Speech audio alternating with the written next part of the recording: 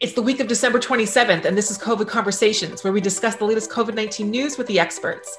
Vaccines are being administered across the country, with more vaccines becoming available each week.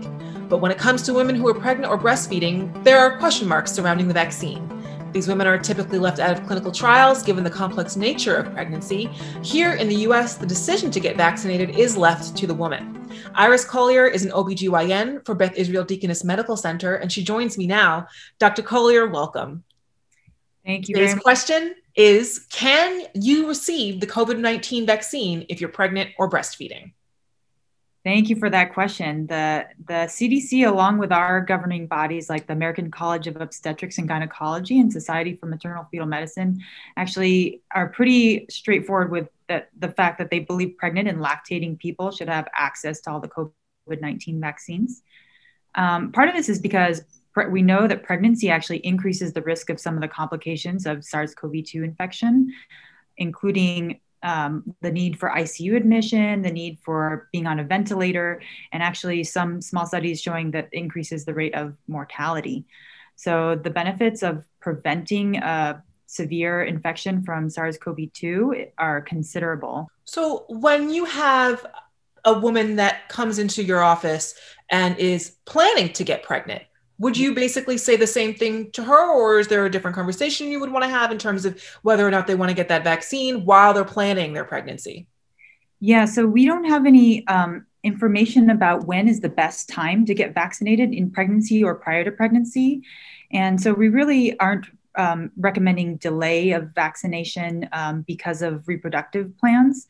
And especially, the CDC has pretty strong recommendations about you don't even need to test for pregnancy if you're getting the vaccine. And if you become pregnant in between the doses of vaccine, you shouldn't delay or defer that second dose, because it's really the 2 doses that have shown the most effectiveness at preventing a severe infection.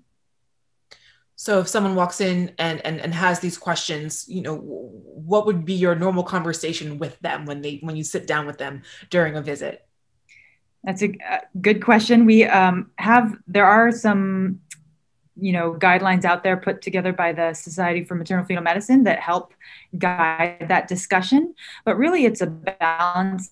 We think that the vaccine is safe in pregnancy and certainly shouldn't be held because of your lactation. And that it really is a decision for everyone based on their individual risks and the known limited risks of receiving the vaccine. So the risks of infection based on what they do, what their exposures are, what their community risks of getting an infection are, versus the small side effects associated with vaccine and kind of some of the unknowns. Though it's not studied in pregnancy, there's not really a thought that this particular type of vaccine is dangerous for the pregnancy or for the fetus or newborn. So it's super important that we keep an eye out on any data that comes out, but ultimately the benefits of the vaccine are going to outweigh any concerns that someone might have. So it's just really important that we all get vaccinated. That's right. And I would say as in pregnancy, like you highlighted before, it's really not only the benefit for the pregnant mother who is more susceptible to severe infections, but also the potential for protection of the fetus and newborn from the effects of a severe infection or from infection after birth. Great. This is very informative. I really appreciate your time, Dr. Collier, coming and speaking with me and giving a little more information and hopefully quelling some concerns that pregnant or breastfeeding women or women planning to get pregnant might have about the vaccine. Thank you so much. My pleasure. Thank you very much. This is COVID Conversations, where we discuss the COVID-19 news with the experts.